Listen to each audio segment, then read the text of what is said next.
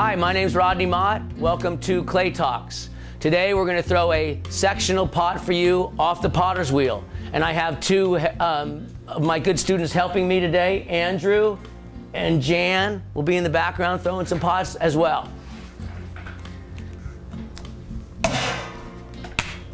When we throw, we balance speed, pressure, and wetness. There are different types of wheels.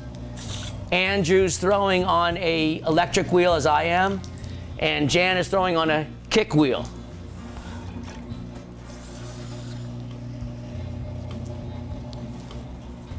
The first shape that we're going to throw today is the foot, or the base of our larger sectional pot. So we're going to throw three forms, putting them together to make a larger form. A lot of potters are able to throw a smaller pot, but more challenging, and they are not able to throw a larger pot. So if we cut it down to size and we throw three parts, putting them together, they'll accomplish what they want to.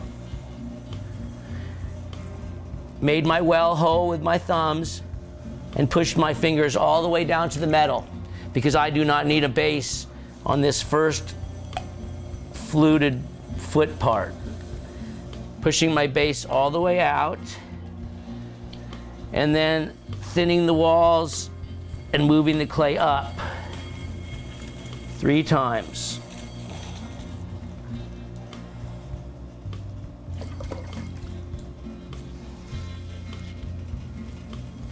I started my throwing in 1972 back in Los Altos in high school when I was a freshman. Got introduced to the potter's wheel. At that time in the Bay Area, pottery was huge, and there were all kinds of heroes making face mugs and planters and casseroles and teapots. Up and down the coast, there would be handmade pottery stores, and people really collected it. Those times have changed, especially in California. But every high school and every college still has a substantial pottery where people are learning to throw pots still. It's such an important part of our culture. When I'm happy with the fluted base, I'll take a rib, compress the walls, then I'm ready to take that part off and move on to the second form. So that's the base. I use a simple pair of calipers to measure the distance, the width, so that when I make the next part, it'll match up.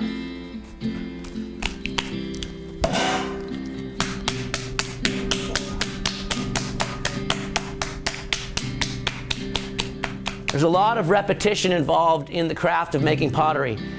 So we go through these steps well, and that's how we create a satisfying piece of work. This centering is a very important start, foundation. If you get this into the middle of the wheel and all the molecules lined up, it'll spin up for you easier, it'll thin out for you easier. Again, when I touch the clay, it's with the intention of moving the clay, not riding the clay. I'm not putting my hands on it to feel it go around. I'm touching it so that I can move it. The clay doesn't want to sit here and get saturated for 10 or 15 minutes. It only wants about 3 to 5 minutes for you to work on it. So you have to be fairly deliberate.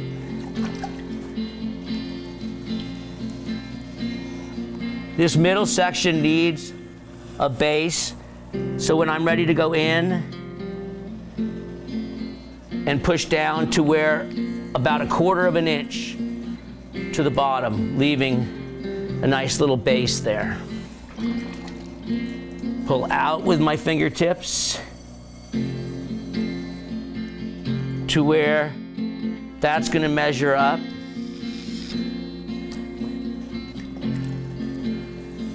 One of the most beautiful things about my studio and where I work is I'm surrounded with wildlife. I have sheep and horses and cows, and I'm working in such a natural environment, and I'm working with such a natural material. It's a nice balance there. That was my first pull.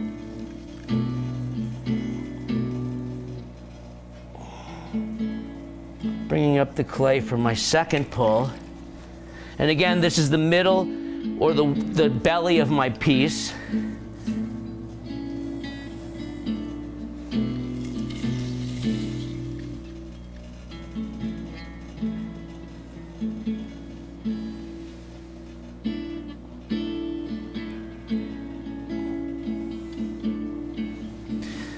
Now I'm going to use my rib again to compress the walls, eliminate the throwing lines.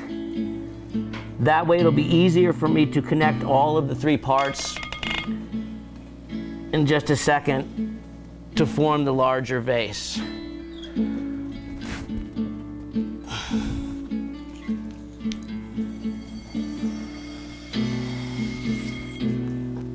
Put that off to the side. And then I can make the top, the third and final piece, which will be the fluted neck and lip.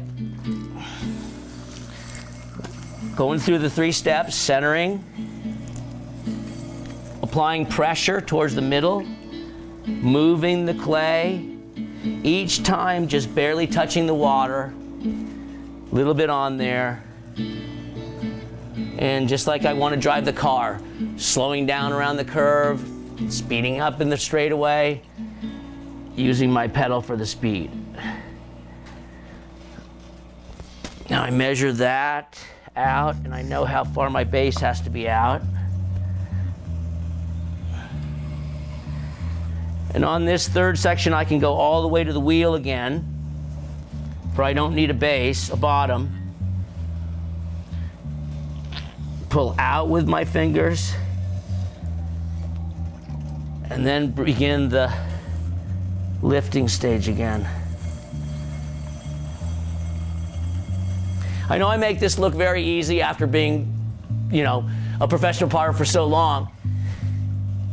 It is not really hard, but your repetition and your practice, which of course will make you better at this skill. People have been throwing pots for, as I've mentioned in some of these other clay talks, 6,000 years, maybe 7,000 years. The amphora that I'm working on today was crucial to the survival of the societies, because all these amphoras would store their wine and liquid and oils and food, grain. They had these huge granary areas where there were thousands of beautiful amphoras stacked high with everything that the society would need to eat for the whole winter.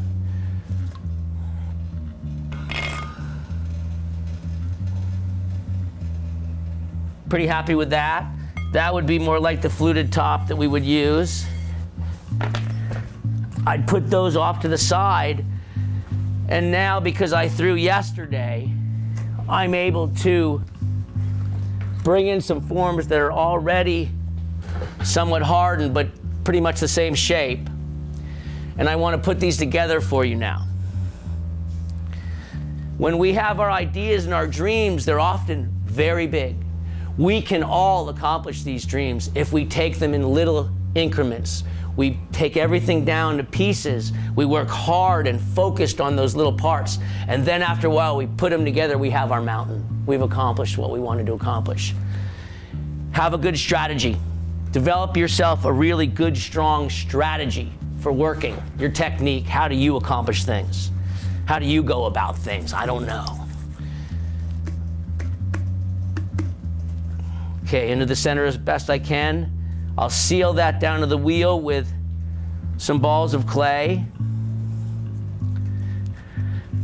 I'll use clay slip from the bucket that I've been throwing with, like for glue. Wherever I'm going to connect 2 parts, I put glue and I score, rough up the surface with a fork or a stick. My second piece will go on to the foot. If I've measured okay, again, I'll go through the same process, slip, scoring,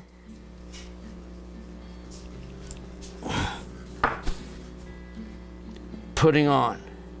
Now I can get this as balanced and as symmetric as I want, or I can get it as warped and off-centered as I want. That's my decision. That's my art. And every artist is different about that. A lot of potters really prefer that their pots look like they were made from a machine. Other potters don't want that. They want each one to look very original. That's going to be up to you. Once that's on there good, I can either completely hide that seam or I can accentuate it. Now again, for the top, I'm gonna probably have to stand up here. Uh-oh, I'm gonna get my exercise now. This is fun. I'm having fun. This is what we say to you in these clay talks all along. This is fun. This feels good. I'm playing. I'm healthy. I'm balanced. I'm not worrying about any result. I'm in the game. I'm in the process right now, the best place to be. Here's the top. I check that out just to see if it's gonna fit. Take a look at it. Yeah, fits beautiful. And here, out of just 3 small parts, I'm able to very quickly make this beautiful amphora. It's a great technique, and even beginners can use it to make something they never thought they could make with their skill level. So you can beat your skill level in a way. You can outthink it by developing techniques that will work for you.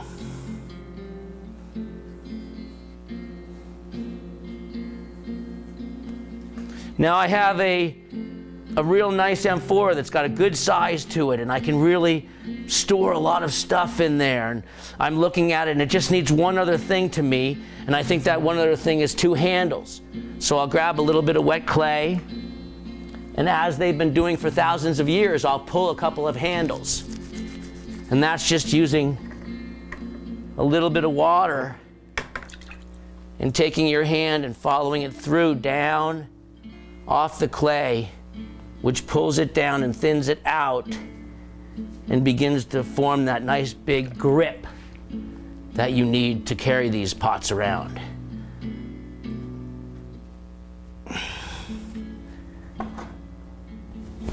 Always a good idea to score the area that you're going to attach anything to.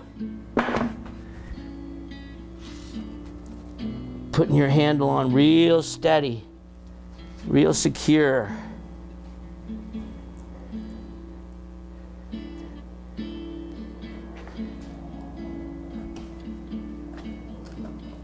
If you want 1 handle, put 1 handle on. If you want 15 handles on there, put 15 handles on there. Traditionally, there's 2. And I guess I'll be a traditionalist today. Put 2 on.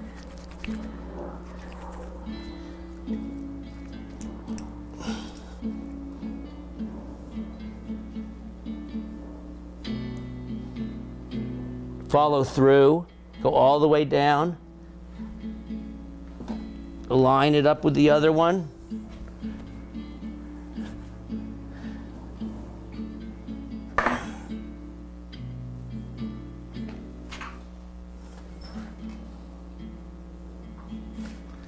That's fun. I had fun doing that.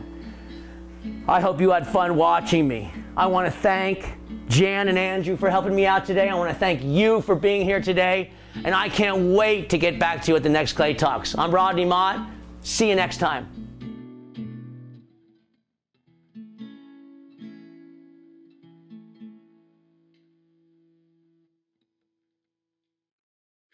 Let's hear it.